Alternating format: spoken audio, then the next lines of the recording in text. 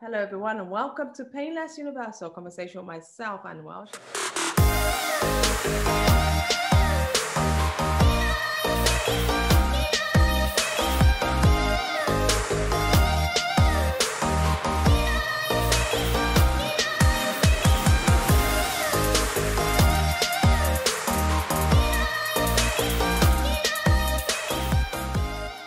I have Ajibola. He's based all the way in Ibadan, Nigeria. Ajibola, how are you? Thank you so much for joining me. How are you? I'm fine, thank you. I'm fine. Please God. I'm glad you're fine. I'm actually glad you're doing well. So I just wanted to now really talk to you about sickle cell. I understand you're a sickle cell warrior and you've been living with sickle cell and the challenges of a very long time. And I just want to, before we even dive into this, can you tell me a little bit about who is Ajibola? Okay. Ajibola is a man that have been in existence for the past 35 years. Yeah. Living with a sickle cell anemia. Ajibola is a native of Ibadan, Oyo State. Ajibola was born in October 24, 1984.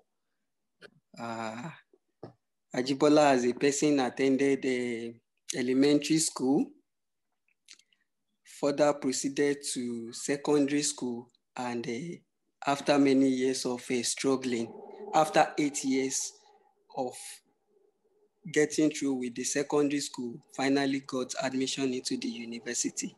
You know, as a result of sickle cell, so it hinders the processes, the progress of life. So it took 8 years before finally getting admission into the university. So, but today, Ajibola is a graduate.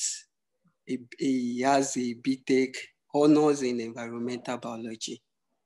And well, that is so far as about Ajibola. Ajibola, that's amazing. And you really have a good track record, someone who's determined, not letting sickle cell prevent you or stop you from achieving your dream.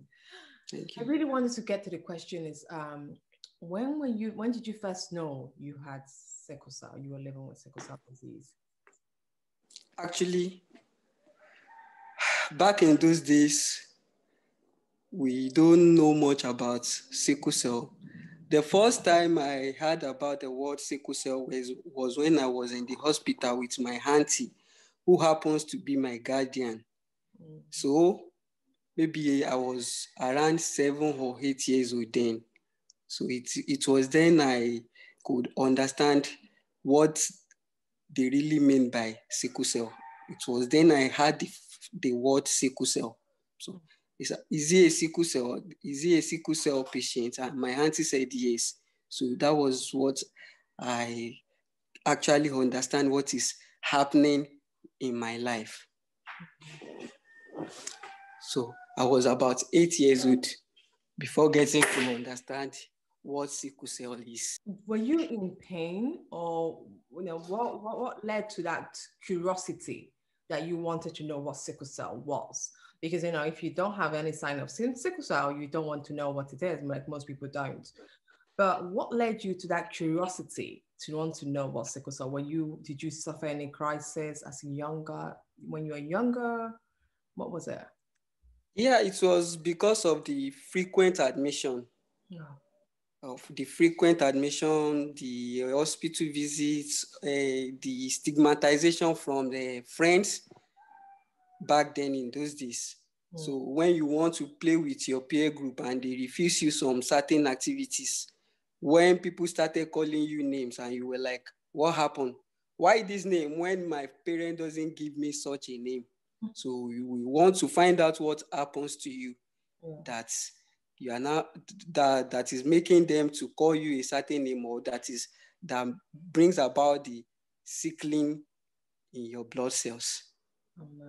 So that was what prompted me into asking a doctor that day that, what do you mean by sickle cell? What is the big deal in sickle cell? Actually, I knew very well that I visit the hospital a lot, and my mates doesn't. So it's already baffling me until I heard the word, is he a sickler? Back then, they refer to people living with sickle cell as sickler in this part of the nation. Yeah. And I remember growing up as well myself, as a child I grew up in Nigeria as well. And I remember having all those questions being asked. People were always asking, why are you so slim? Exactly. Why are you always sick? And I got no answer. I just know like you. There was a day the woman called me Owolabi. I was like, who is now Owolabi among us children here? And they said, don't go near Owolabi. Owolabi in Yoruba language means somebody that extremely consumes money, stuff like that. Yeah. So and I wasn't given the name. So the woman just told my other peers, don't play rough with Owolabi. I was like, the name sounded, it triggered something in my brain.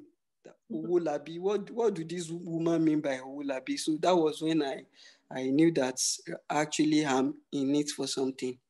Oh. Yeah. Yeah, I know. I totally understand. It can, it can be very daunting, very difficult.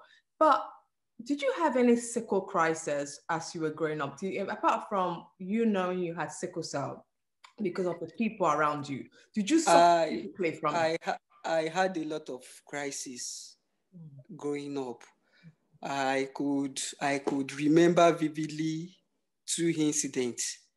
Back then in 1993, I had one, which took over 6 months. I was bedridden for over 6 months. Yeah. 6 good months. It got to a stage I was refused by all the hospitals. So after the first 3 months, I was taken home. So I was on bed for another 4 months. So I couldn't continue with any school curricular activity. I couldn't continue with any activities of life. So I was just on bed. The only thing my parents were able to do was to get a nurse coming home to attend to me, maybe twice a week as at that time. Sometimes, depending on the severity of the pain per day, so she will come sometimes once a day. So, and another one back in 1997 when I just entered into secondary school, JSS1 precisely. I had to drop out of that school after I fully recovered from the crisis because the stigma was too much on me. So I had to drop out of that school and started new school.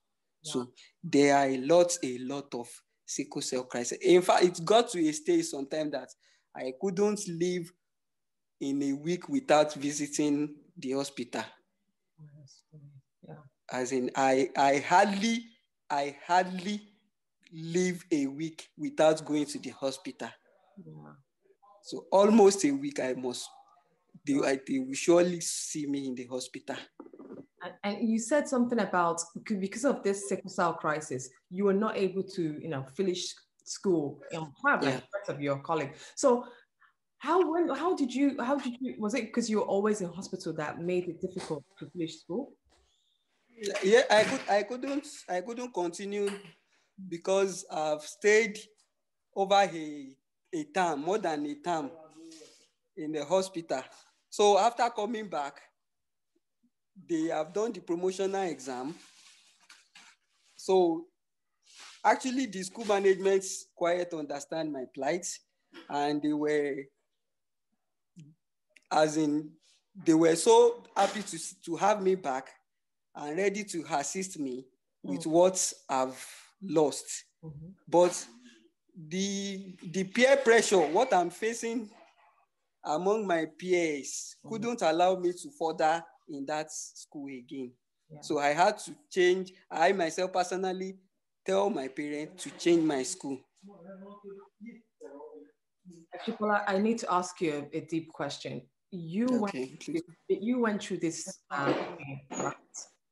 How did you now say, even though I'm going through this, I've lost out on many years of school? Because this is a big question for many parents living with who have children with sickle cell. And they're so frightened that after a while, that child might, what's the point? Look at you're telling me you've missed out on school, you've had a difficult upbringing because of your sickle cell. You even personally told your parents that they should change your school. What I want to know is that how did you, within yourself, still find the hope to still graduate, even though it took you 8 years? What gave you that incentive to keep going on with school? The first is my faith in God. I have this kind of faith in God that will always oblige me whatever my request is. He will always say yes to me. That is number one. And the second one is this challenge. There was a day we were going somewhere early in the morning on a Sunday. We were going to a prayer session by my grandmother, the one I was with during my childhood days. So we were going to this prayer session. Back then, my grandma called there's this woman hawking bread. So she called her to buy bread. I just have to kind of give them a little distance, like 2 steps forward. So for her to complete her transactions. Then I had this woman telling my grandmother that when this child comes of age, please, marry for her on time, because people like him die untimely. Yes. So I had that. I kept my calm. So immediately my grandma released this woman. She started crying. I asked her, "What makes you cry?" She said, "Don't worry, it's nothing. I'm not crying." She immediately dried up the tears. And I told her, "I heard everything this woman is telling you. But one thing I want to assure you today is you will never marry for me. And I will never die young." So what keeps me going is I don't want the woman to cry over me, because she has labored so much. She labored so much on me. She truly labored so much on me. She offered a great deal on me. So these things kept me going through. So, and my faith in God and prayers, thank God we are still here today. Oh, wow. This is amazing. I love that, because I always believe when you have something that is keeping you going, keeping you motivated, it's a seeds every other thing. This is the thing that is really keeping you. And I'm absolutely glad that you have shined the light. With everything you've gone through, what would be your advice to younger sickle cell warriors out there? What's your advice? Actually, I would advise all younger sickle cell warriors never to give up. Never give up. That is the exact word. Never give up. Whatever they might be facing today, they should always realize that there is always light at the end of the tunnel. Yes. So we should never give up. And we should always have faith in the Lord who created us this way. I know He has something for us in store. That's why He created us like this. Because we didn't bargain for this. We didn't bargain for this at all. No. So never give up. And Ajibola, I haven't asked you, what sickle cell trait are you? Are you HBSS or HBSC? HBSS. HBSS. Well, I just would, before we get to the final question, I really want to ask you, what would be your hope for Nigeria to help with the advocacy for people with sickle cell and also treatment of care? My hope, actually, I would have loved if Nigeria could come up with a way of assisting the sickle cell warriors in terms of subsidizing the drugs and especially these bone marrow transplants that is uprising in the world of science for the sickle cell anemia warriors today. Well, if we could have, for us to have a better Nigeria, I'll be glad if Nigeria can actually do this for us. That's wonderful. And how are you keeping well day to day? I hope you're keeping well, and you've really improved since your, previous episode of always being sick. How are you keeping nowadays? Actually, I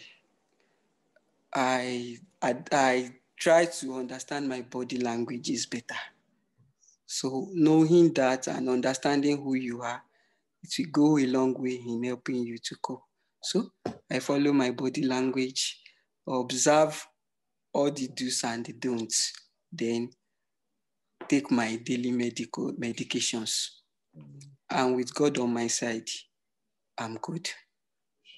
Ajibola, this is beautiful. Thank you so much for talking to me today.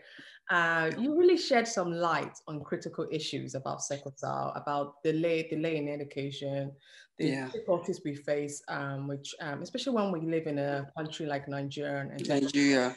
Yeah, it's always difficult. And not just Nigeria, I think the majority of the African countries are still struggling with how to deal with their medical issues. I myself, I always say to people, I'm HBSS and I've had all the challenges. I understand it as well. The delayed growth, the difficulty in education, and also relationship, as you mentioned in your bio, your challenges with relationship. But I think if we keep talking like you and I have just kindly shared, we one day will have a really real good solution to help others and also keep helping ourselves to live longer. Thank you so much, Ajibola, and enjoy the rest of your day from Nigeria. And all right, and you too. thank you so much. Thank you.